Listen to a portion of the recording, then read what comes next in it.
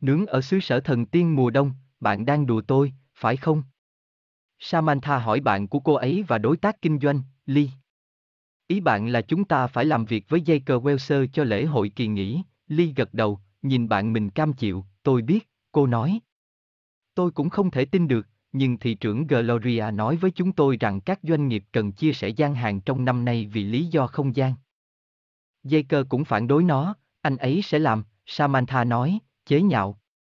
Anh ấy sợ rằng một khi mọi người cùng nhau nếm thử bánh ngọt của chúng tôi, họ sẽ nhận ra tiệm bánh của chúng tôi ngon hơn và anh ấy sẽ ngừng kinh doanh. Bạn biết điều đó, Liên nói, đưa tay lên, Samantha tát nó, sau đó nói, chúng ta hãy bắt đầu lập kế hoạch để làm gì để đánh bại anh ta, ở phía bên kia của thị trấn. Dây cơ đo các thành phần trong khi nói chuyện với đối tác của mình, Steven, bạn có thể tin rằng chúng tôi đang chia sẻ một gian hàng với Samantha Uren bị hắc đó không? Anh hỏi, khuấy bột một cách thô bạo đến nỗi nó gần như tràn ra thành bát. Tôi rất nóng lòng muốn được nhìn thấy vẻ mặt của cô ấy khi khay của cô ấy vẫn còn đầy trong khi của chúng tôi thì trống trơn vì mọi người trong thị trấn đều biết chúng tôi là những người làm bánh giỏi hơn. Chà, Jacob, Steven nói, đưa tay ra trước mặt. Đánh nó khó hơn bất kỳ, và bạn sẽ cạo nó khỏi các bức tường. Samantha sẽ nghĩ gì về điều đó nếu cô ấy phát hiện ra? Jacob đặt thìa xuống và trừng mắt nhìn Steven, và làm thế nào cô ấy sẽ tìm ra? Anh ấy hỏi, Steven đảo mắt và nói, bạn biết đấy, tôi sẽ không bao giờ nói với đối thủ lớn nhất của bạn bất kỳ bí mật hoặc bất kỳ sai lầm nào của bạn. Bạn nghĩ rằng tôi mắc sai lầm? Jacob hỏi, chà, có những chiếc bánh nướng xốp đó, Steven nói, chúng sẽ thành công nếu tôi sử dụng ít bí đỏ hơn. Jacob bực bội, lại cầm thìa lên và khuấy bột, các gian hàng phục vụ lễ hội bắt đầu rục rịch vào cuối tuần. Samantha đi ra ngoài ao để xem xét sự tiến bộ của họ. Nhìn vào bản đồ của lễ hội, cô vui mừng khi thấy gian hàng của mình sẽ nằm gần cây thông khổng lồ mà thị trấn trang trí hàng năm. Bước đến gian hàng, cô dừng lại và rên rỉ khi phát hiện một bóng dáng quen thuộc không được chào đón đang nhìn quanh gian hàng của mình, nghiến răng, cô tiếp tục đi về phía gian hàng. Cô đi ngang qua người đàn ông đang nhìn vào gian hàng gần hoàn thiện và bước lại gần nó, cô có thể biết khi nào anh phát hiện ra cô khi tư thế anh đứng thẳng, vai căng thẳng. Cô phớt lờ anh và nhìn vào bên trong nó. Cậu đang làm gì ở đây? Anh ấy hỏi, cũng giống như anh, cô nói với anh, không nhìn anh. Kiểm tra gian hàng, bạn có nghĩ rằng công nhân biết họ đang làm gì không? Anh ta đã bảo với cô ta, cô quay lại nhìn anh, hai tay chống nạnh, vậy tại sao bạn lại ra khỏi đây sau đó? Cô hỏi, trừng mắt nhìn anh ấy đỏ bừng mặt và nhìn lên mái của gian hàng, rồi nói, tôi không nghĩ rằng tên của cả hai chúng ta sẽ phù hợp với nhau ở đó. Cô bước ra ngoài và nhìn lên, cau mày, bạn nói đúng, cô ấy nói, vì vậy, cuối cùng cô ấy cũng thừa nhận điều đó, anh cau nhàu, cô liếc nhanh nhìn anh, rồi nhìn lên mái nhà, nghiêng đầu sang một bên. Nhìn qua phía trước của gian hàng, cô xoa xoa cằm, sau đó quay lại nhìn anh, thế còn cả hai chúng ta cùng treo biển báo ở hai bên cột điện thì sao? Cô hỏi, chỉ ra các cực hỗ trợ. Hắn mở miệng định nói gì đó, sau đó lại đóng lại, nghiên cứu cực phẩm, bạn có thể đang làm gì đó ở đó, anh nói, miễn cưỡng khi gật đầu, vậy là cuối cùng anh ấy cũng thừa nhận rồi, cô lẩm bẩm, nhìn anh nhìn cô, rồi hỏi, liệu chúng ta có đủ thời gian để chuẩn bị các biển báo trước khi lễ hội khai mạc không? Cô ấy gật đầu và nói, tôi thậm chí có thể đã có một cái sẽ hoạt động. Anh nhìn cô và nói, em biết không? Tôi cũng có thể có một cái. Chúng ta nên đảm bảo rằng họ làm việc trước khi lễ hội bắt đầu, cô nói, nhìn anh, gật đầu, anh ấy nói, điều đó có ý nghĩa, nhìn cô, anh nhìn chằm chằm vào mắt cô và nghĩ rằng chúng trông xanh như thế nào dưới ánh sáng mặt trời. Bắt gặp chính mình đang nhìn chằm chằm, hắn lắc đầu một cái, sau đó nhìn quanh những gian hàng khác đi lên quanh ao. Có vẻ như nó đang đến rất tốt, anh nói, quay lại nhìn theo ánh mắt của anh, cô nhìn quanh và gật đầu, nói, tôi nhớ khi tôi còn nhỏ đã đến đây với bố mẹ. Tôi luôn có khoảng thời gian tuyệt vời nhất, nhìn lại cô, anh hỏi, phần yêu thích của bạn là gì? Cô quay lại nhìn anh, rồi liếc nhìn cái cây phía sau anh, và nói, ánh sáng của cái cây, anh quay lại nhìn cái cây và cười toe toét. Đó cũng là phần yêu thích của tôi, anh nói với cô. Chỉ có điều gì đó về việc mọi thứ đều chìm trong bóng tối, sau đó chỉ bằng một cái bật công tắc, mọi thứ được sáng lên với nhiều màu sắc khác nhau. Anh nói đúng, cô nói, mỉm cười với anh. Có điều gì đó kỳ diệu về điều đó, Anh nhìn cô và mỉm cười. Cô không thể rời mắt khỏi đôi mắt nâu sô-cô-la của anh. Anh tiến một bước về phía cô, rồi dừng lại khi ai đó gọi họ quay lại và thấy Steven và Lee đang đi về phía họ. Này, Lee, Samantha gọi. Gì? Baking in a winter wonderland, you're kidding me, right? Samantha asked her friend and business partner, Liz. You mean we have to work with Jake Wells for the holiday festival? Liz nodded, looking at her friend in resignation. I know, she said. I couldn't believe it either, but Mayor Gloria told us businesses needed to share booths this year for space reasons. Jake argued against it too. He would, Samantha said, sneering. He's scared that once everyone tastes our pastries together, they'll realize our bakery is better, and he'll end up out of business. You know it, Liz said, holding her hand up. Samantha slapped it, then said, let's get to work planning what to make to outshine him. On the other side of town, Jake measured out ingredients while talking to his partner, Steven. Can you believe we're sharing a booth with that hack Samantha Warren? He asked, stirring the batter so roughly, it almost spilled over the side of the bowl. I can't wait to see the look on her face when her trays are still full while ours are empty because everyone in town knows we're the better bakers. Whoa there, Jake, Steven said, holding his hands in front of him. Beat that batter any harder, and you'll be scraping it off the walls. What would Samantha think of that if she found out? Jake put down the spoon and glared at Steven, and just how would she find out? He asked. Steven rolled his eyes and said, you know I'd never tell your biggest rival any of your secrets or any of your mistakes. You think I make mistakes? Jake asked. Well, there were those muffins. Steven said, they would have worked if I'd used less pumpkin. Jake huffed, picking up the spoon again and stirring the batter. The booths for the festival started going up at the end of the week. Samantha went out to the pond to look at their progress. Looking at the map of the festival, she was glad to see her booth would be near the enormous pine tree that the town decorated every year. Walking to the booth, she stopped and groaned as she spotted an unwelcome familiar figure looking around her booth. Gritting her teeth, she continued to walk toward the booth. She passed the man looking at the nearly finished booth and walked closer to it. She could tell when he spotted her as his posture straightened, his shoulders tensing. She ignored him and looked inside it. What are you doing here? He asked. Same thing as you, she told him, not looking at him. Inspecting the booth. Don't you think the workers know what they're doing? He asked her. She turned to look at him. Hands on her hips. So why are you out here then? She asked, glaring at him. He flushed and looked up at the roof of the booth, then said, I don't think both of our names are going to fit up there. She walked out and looked up, frowning.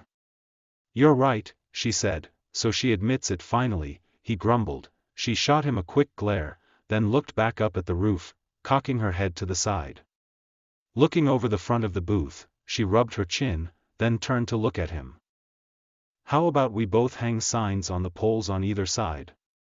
She asked, pointing out the support poles. He opened his mouth to say something, then closed it again, studying the poles. You may be on to something there, he said, begrudgingly as he nodded. So he admits it finally, she muttered, looking at him. He shot her a look, then asked, do we have enough time to get signs ready by the opening of the festival? She nodded and said, I may even already have one that would work. He looked at her and said, you know what? I may have one too. We should make sure they work before the beginning of the festival, she said, looking at him, nodding. He said, that makes sense. Looking at her, he stared into her eyes and thought how green they looked in the sunlight. Catching himself staring, he gave his head a shake, then looked around at the other booths going up around the pond. It looks like it's coming along nicely, he said, turning to follow his gaze. She looked around and nodded, saying, I remember coming here with my parents when I was little. I always had the best time. Looking back at her, he asked, what was your favorite part? She turned to look at him, then glanced at the tree behind him, and said, the lighting of the tree. He turned to look at the tree and grinned, that was my favorite part too, he told her. There was just something about everything being in darkness, then with a flip of a switch, everything is lit up in different colors. You're right, she said, smiling at him. There's something magical about that. He looked at her and smiled. She couldn't tear her gaze away from his chocolate brown eyes. He took a step toward her, then stopped as someone called out to them. They turned to see Stephen and Liz walking toward them. Hey, Liz, Samantha called out. Wah! Baking in a winter wonderland, you're kidding me, right? Samantha asked her friend and business partner, Liz. You mean we have to work with Jake Wells for the holiday festival? Liz nodded, looking at her friend in resignation. I know, she said. I couldn't believe it either, but Mayor Gloria told us businesses needed to share booths this year for space reasons. Jake argued against it too. He would, Samantha said, sneering. He's scared that once everyone tastes our pastries together, they'll realize our bakery is better, and he'll end up out of business. You know it, Liz said, holding her hand up. Samantha slapped it, then said, let's get to work planning what to make to outshine him. On the other side of town, Jake measured out ingredients while talking to his partner, Stephen. Can you believe we're sharing a booth with that hack Samantha Warren? He asked, stirring the batter so roughly, it almost spilled over the side of the bowl. I can't wait to see the look on her face when her trays are still full while ours are empty because everyone in town knows we're the better bakers. Whoa there, Jake, Stephen said, holding his hands in front of him. Beat that batter any harder, and you'll be scraping it off the walls. What would Samantha think of that if she found out? Jake put down the spoon and glared at Stephen, and just how would she find out? He asked. Stephen rolled his eyes and said, you know I'd never tell your biggest rival any of your secrets or any of your mistakes.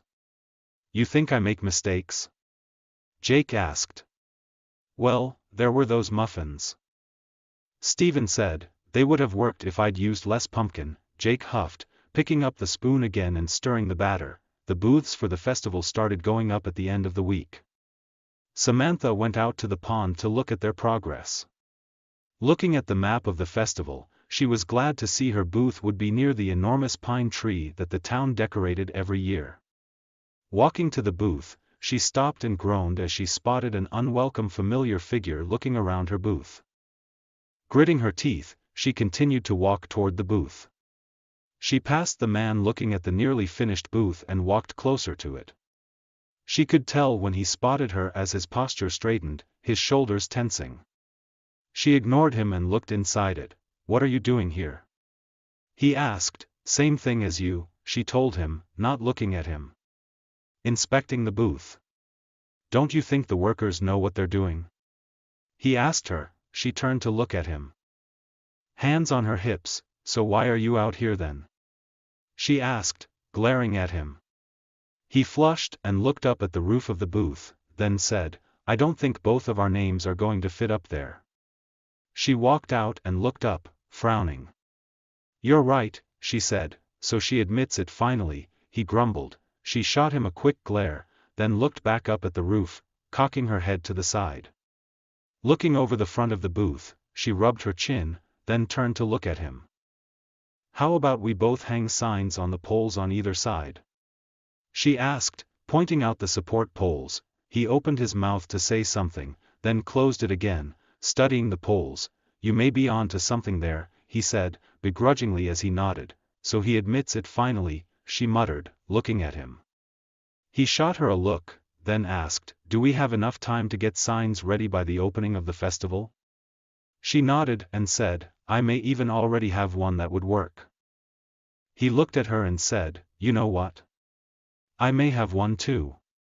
We should make sure they work before the beginning of the festival, she said, looking at him, nodding. He said, that makes sense. Looking at her, he stared into her eyes and thought how green they looked in the sunlight.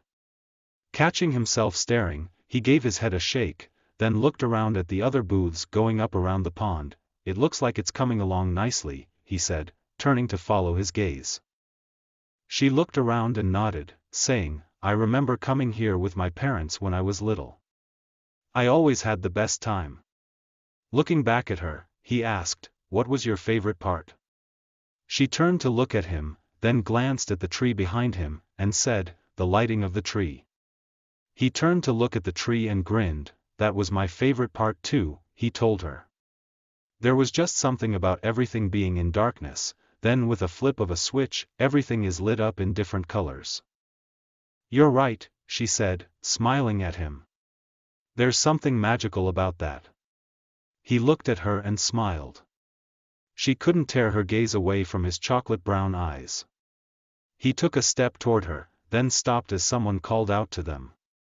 They turned to see Stephen and Liz walking toward them. "Hey, Liz," Samantha called out. "Wah."